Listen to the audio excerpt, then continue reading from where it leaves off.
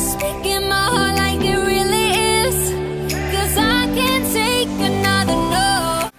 What is up, everyone? Rain back, and this is one that I've been promising for a while. One that I hope helps a couple people, because I know people can't spend money in this game. They can't buy all the legends. They can't definitely buy some of the Nemesis legends. But if you've been saving up for one in particular, I hope that this video helps you in some way. Zyron the Ruby, this one gets a lot of credit for a lot of good things.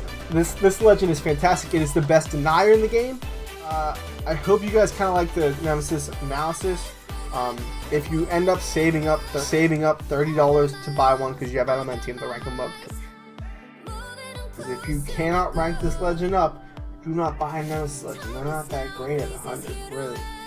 They're still good, but they're not that great. But you save that money, think about what I said, make your own choice. I mean, it's your opinion. It's whatever you want to do with your money. So thanks for watching the video. I hope you guys like it, and I will catch you guys in the next one.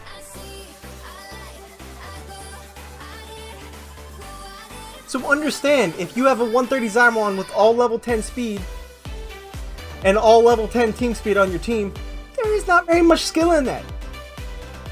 130 Zyron, pay to win.